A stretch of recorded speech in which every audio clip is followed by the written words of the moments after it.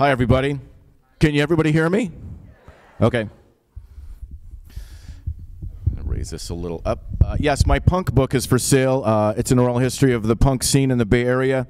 If your children have told you that you are a capitalist tool, this book might help explain why. My story is about brotherly love. Last spring, my brother, who's 8 years older than me, called me and told me he had terminal cancer of the blood and bone marrow. And as soon as I heard that, I thought, like anybody does, if you hear someone who gives you that news, it's very sad and depressing. And then a small part of me thought, good.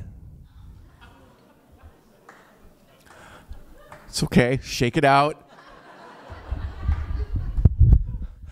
And the reason I say that is throughout my entire life, my brother has waged a small and consistent campaign of cruelty. Ever since I was a little kid, I'd be running around the house with a toy and he would just stick his foot out.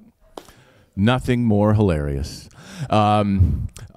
He would turn to me at the dinner table when I was very young and say, "You don't count," in the middle of me telling a very fascinating child anecdote. We grew up on a cattle ranch in Montana, and one day as I was holding down a calf getting branded, I hear my name being yelled, and then my face gets hit with a freshly severed calf testicle. And I look up and my brother and his friends are laughing. So we have a very unique relationship. My favorite actually is I guess you'd call it the endless quiz. He still does this to this day. He will tell you something and then he'll stop and say, "Guess what happened next?" And you go, I don't care. Just tell me. No, guess. Like, I don't want to guess. He goes, come on, just guess. Okay, is it? And he'll go, no. What a fucking asshole thing to do. Constantly. Why on earth would you continue? Anyway, that is our relationship. We live very different lives. He ended up being a B-52 pilot, and I do what I do. Slightly different lives, and we don't talk to each other that much, but whenever we do, we realize there's only a couple of things we really have in common, and one of them is that sooner or later both of us will end up looking and acting like our dad, and that is terrifying. Every single bad habit is manifesting in the DNA in both of us. And another thing we bond on is that neither of us were really equipped mentally or physically to inherit our family's cattle ranch. And we got the hell out as quickly as we could. And so we do have a laugh about that because we'd loser cowboys. It would just fail. All the animals would die and we'd have to like move away. During the course of this conversation about cancer, my brother tells me that he will be in the Mayo Clinic in Rochester, Minnesota for a month, and he's doing this radical stem cell therapy. His insurance is covering all of it, and he needs me to be there for 1 week to babysit whatever. I don't even know, what he'll be doing there. So he has a room, a Marriott extended care hotel room, and there's 2 bedrooms. And he said, it'll be great, it'll be no problem. And I'm thinking, I don't even have a say in this. I'm supposed to do this, which is fine, except I did have a vacation planned to South America with my girlfriend, so fuck that. I guess that's off the table. When I mentioned that to him several times. This, as it turns out, it's around the holidays. So 2 days after Christmas, I fly to Rochester, Minnesota, and I'm going to be there for 8 days. And I don't know anything about Rochester or the Mayo Clinic or cancer or anything.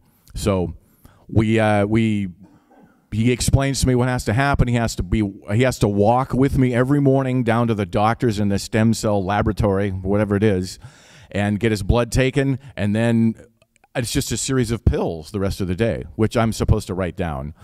So we go and, you know, get the blood in the morning, and I'm walking around. And if you've ever been to the Mayo Clinic, and some of you may, because we all go from cancer, right? So if you have good insurance, you might actually be there at some point. So this is sort of what it's like. It's a labyrinth of tunnels underneath the streets and the buildings that connect each other, and there are no signs. And the maps don't mean shit. They're just completely confusing. And above ground, it's below zero, so there are sort of gerbil habit trails that connect buildings to other buildings. And everything is about cancer. It's Cancer Town. It's like a Sicky Town Disneyland. I mean, everybody moves in slow motion. There's a lot of wheelchairs, a lot of oxygen masks. Everyone has a mask on their face. Everywhere you go, people are moving really slow. Every doorway is like this wide, and the automatic door takes forever to shut. The traffic lights, I swear to God, it says walk for like 3 minutes. Every single traffic light.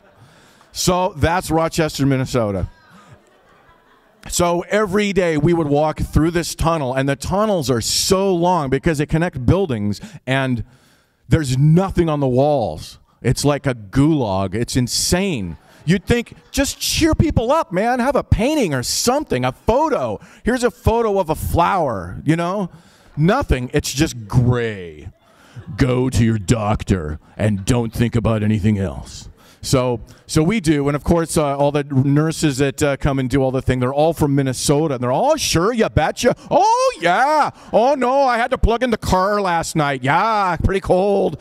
And I'm trying not to laugh because that's my accent. That accent goes from Minnesota through the Dakotas into Montana, and if you've ever seen the movie Fargo, it's not exaggerating.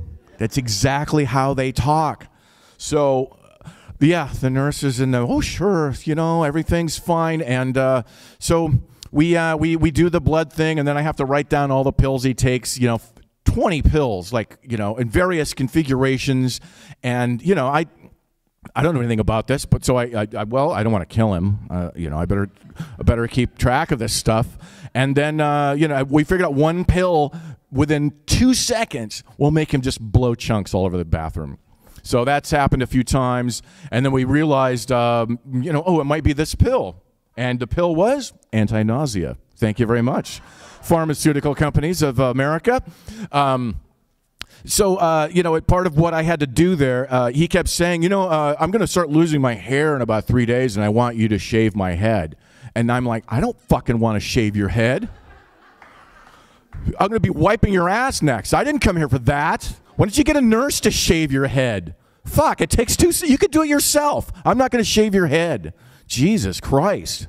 You know, nobody told me that when I signed on, that you'd have to shave your brother's head. So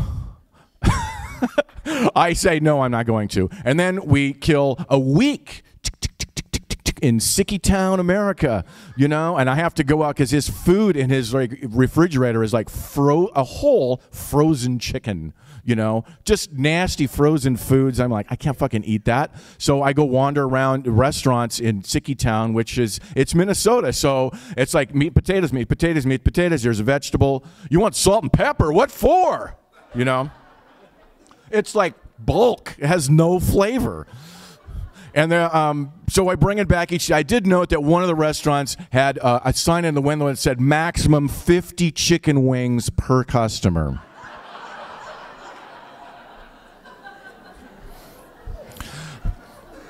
So we do that. And I do get fascinated. There's one guy staying in our hotel in the Marriott extended care who is from Saudi Arabia, and he's really tall and giant. And he wears like a full-length kind of a gown thing and sandals. And he just stands by the elevator for a long time doing nothing with this pompous, I own this building kind of stance. He's just like... And I'm fascinated. Well, who is this guy? You know, is he a king? Is he part of the Saud family? And then I realized he's staying at the Marriott.